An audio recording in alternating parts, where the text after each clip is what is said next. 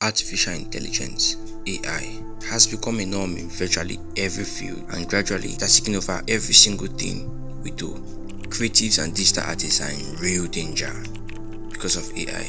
This is a new trend. Scrolling through different social media platforms like Instagram, thousands of avatars have been created in just a few days by lots of persons, and it's even fascinating that most of these softwares are not even free.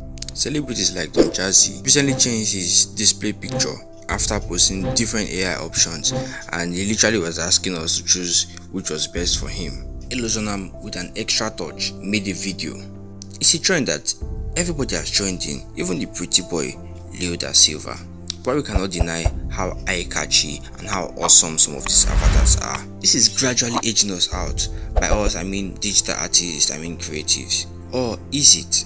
On this channel, we learn how to make high-end smudge paintings. I mean, it takes months and months to master, if not years, and a couple of hours to put one together.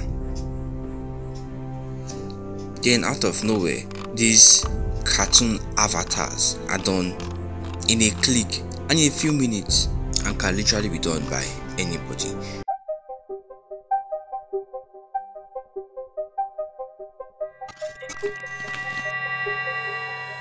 I'm absolutely speechless, so I'm just gonna show it to you. So a few months back, say 4 months back, a video by Pix Imperfect went viral on YouTube about how AI can virtually make anything you think about by using keywords you type in. Going through the comment section, you would go mad. I mean, a lot of persons are reading art in the university, so what becomes their fate now? As a creative watching this video, what do you think would happen a few years from now, say 10 years from now? Would we be that helicopter cameraman that was finally replaced by a drone? Or are we somewhat indispensable? If you're not a creative and you're just neutral, so what do you think? Do you like this innovation? Do you like AI avatars, or do you like outright digital paintings? Yes, there's so much panic, there's so much pandemonium. A lot of say no to AI images are everywhere, and yeah, it should be. But here's what I think: you could be so good at whatever you do that you might become literally indispensable. So as a computer science graduate, one thing I know for sure is that the computer works on garbage in, garbage out. So it means all the AI knows to do is what it was designed to do. So it gets a particular data, processes it, and gives out information based on the code it was designed on. That right there, that is why humans will always thrive better.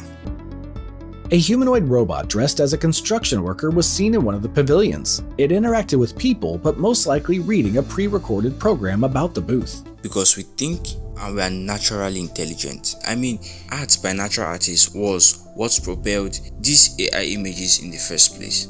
As a creative person, AI should help you learn about colors. For me, it's going to help me know what thrills and what does not.